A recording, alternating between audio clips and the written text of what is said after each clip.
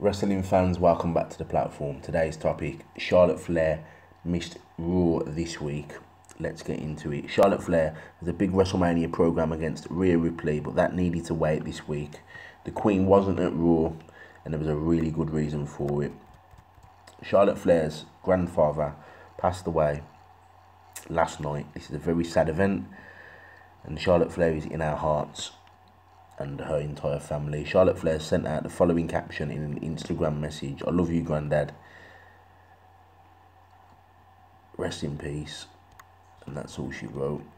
This is a very sad situation, and we don't blame Charlotte Flair one bit for missing Monday Night Raw this week. She had some very important personnel matters to attend to. Andrade was not with her. She was with her father in Canada.